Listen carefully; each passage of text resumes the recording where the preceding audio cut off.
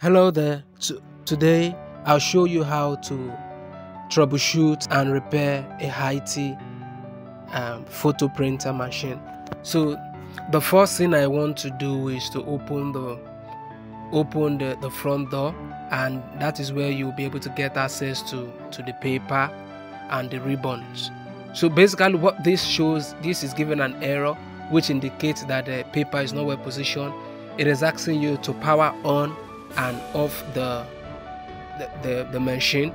So I'm going to troubleshoot. I'm going to check the paper feeder to be sure that it is fitted in properly, and that is one of the issues that can cause problem with this particular machine. You can see it has guides on both sides. So I'm going to check this gear if it spins the paper normally, because this gear is supposed to spin the paper. If it doesn't move, that means the paper won't be able to move through. And this other area, I'm going to clean them out and apply some grease to those areas. So the kind of grease I'm going to be using, you can see I have a specialized grease that is mainly for printers. I have it in a syringe so that I can be able to get access to all the parts of the printer that I wanted grease in. So I'm going to apply grease and then clean out. There's a roller under I'm going to clean also.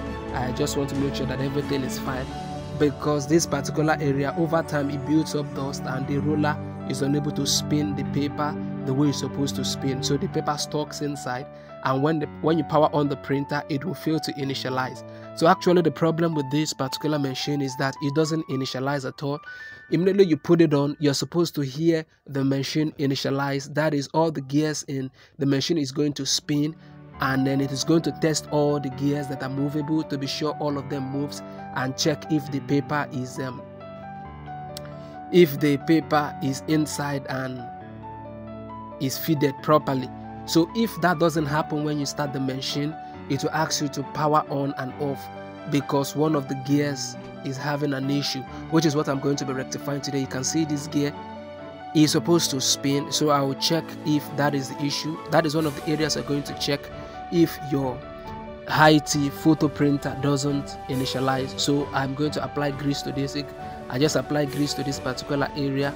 It is very, very important that you apply grease to this particular area of the machine, because that controls the movement of the paper and then the ribbon also.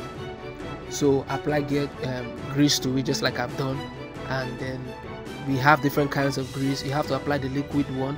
If you don't know the kind of grease to apply, you can just hit me up in the comment section, and I will give you a link on where you can be able to get the grease, or give you the name and then the specification of the kind of grease that you can use for this particular part of the machine. So I'm going to remove the paper, and I'm going to refeed it inside. So this is the photo paper. I'm going to refeed it inside a slot. You can see that is the slot there. It is supposed to pass in through this part of the machine. It's supposed to go in through that particular hole. So if it didn't go in through the sensor will not be able to detect it. All right, so I'm going to pass it through there and then close it up again and confirm if the problem has been solved. If it has not been solved, the next place I'm going to check is the sensor. We have the paper sensor. You will see there is this sensor on the right hand and the left hand side. You see it with this blue light. So that is actually what detects the paper, if the paper is there. So I'm going to put the ribbon back the way it's supposed to be. You can see the way I'm spinning it. It shouldn't be with too much leave out excess part of the ribbon, so that it doesn't come up with too much skew inside. So I'm going to power off and power on the scanner again, and then I discovered that it is still showing that error. So I'm going to readjust the ribbon once more and the paper, just to be sure that everything is intact the way it ought to be. Okay, it is fine now. I'm going to put the ribbon back, and hopefully it works this time around. Okay, all right, you can see it is fitted in properly. I'm going to close. Normally once you open and close the door, it is supposed to initialize and spin, but I'm going to power off the printer and put it on again, and after I discovered that it is not initializing. Something is wrong somewhere, either with the paper sensor or with the ribbon. So I'm going to take the ribbon out again, and I'm going to troubleshoot and check where the error is coming from, because it doesn't spin at all, it doesn't initialize, and if it doesn't spin, it will not be able to detect the photo paper.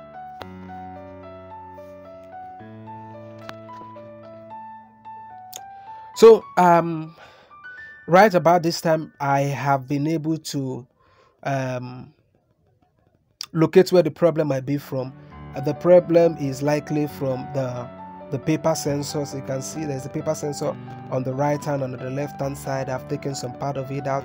You can see this particular the little chip there, that greenish little chip is actually the paper sensor. I will remove all the screws that is holding it down so that I can get access to the bottom part of the sensor. That is where the paper passes through.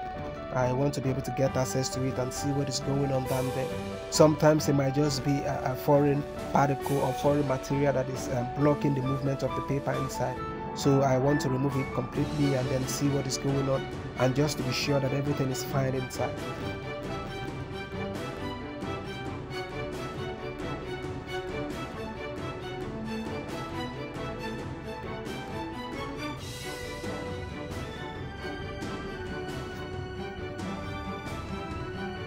Okay, so I am going to check under the paper passage. I'll get another piece of paper and then push it through that slot where the paper passes through, just to be sure that that particular area is free and that there's nothing holding it or blocking it in any way.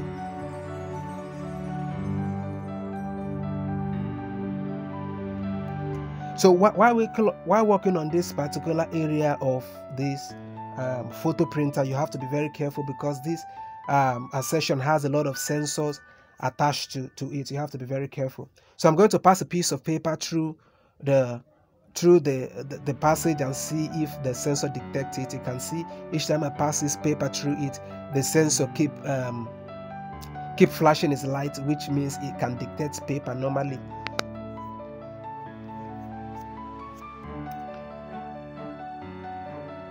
So I'm going to pass it through. I'm going to pass paper through that area again, just to be sure, and then I will put the main photo paper on top of it and check if it will be able to pass out through the slot freely, and then I'm going to put it back and see if that problem has been solved. Sometimes the problem can be that the sensor is weak and it doesn't detect the paper.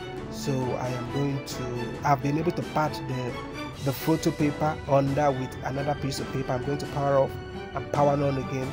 The power switch of this particular photo printer is at the back of the machine, so you can see the paper came out through this particular doorway, but it's still giving me that error to power on and power off the machine. It doesn't initialize the way it's supposed to. Normally when you power on and power off this particular photo printer, it is supposed to initialize. That means all the gears is supposed to spin to be sure that everything is working fine. If it doesn't spin, that is the printer is photo printer is sensing that something is wrong somewhere.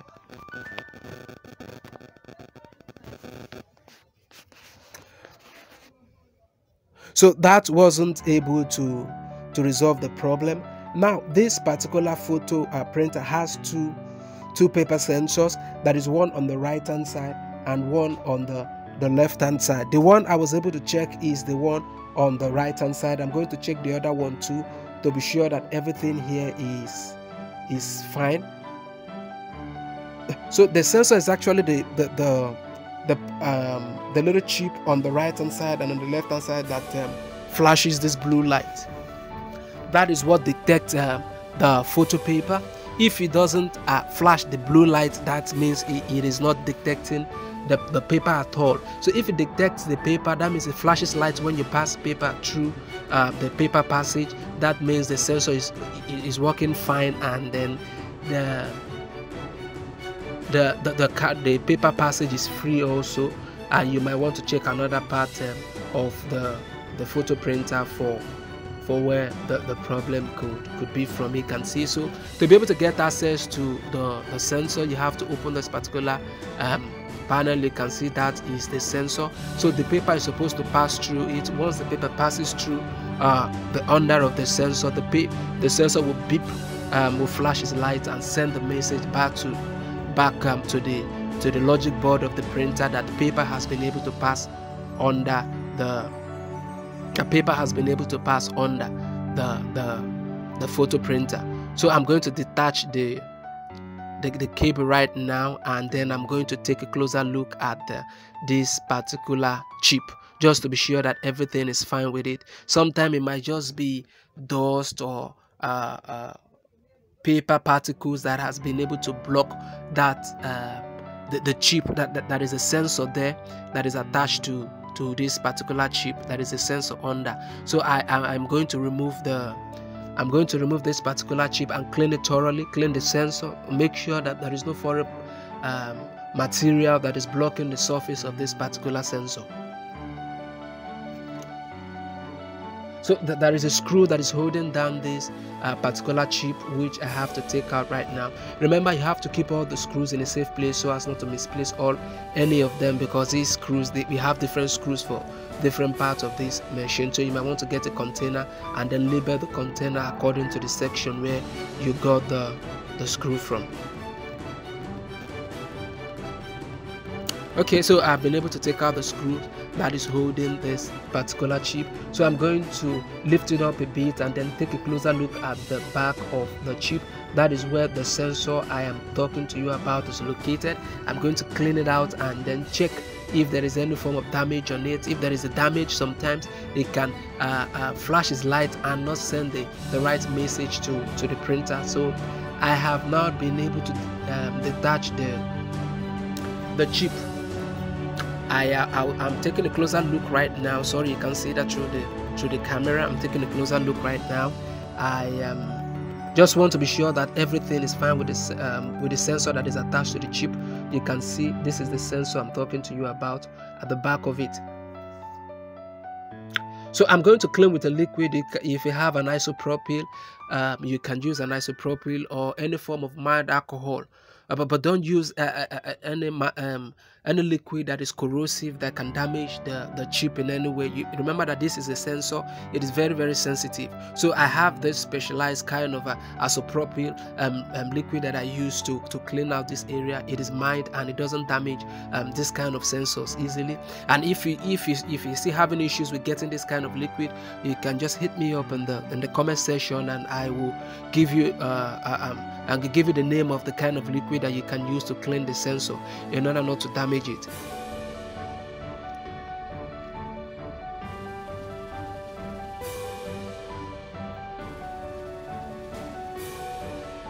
So I'm still cleaning the sensor right now, and it is done now. I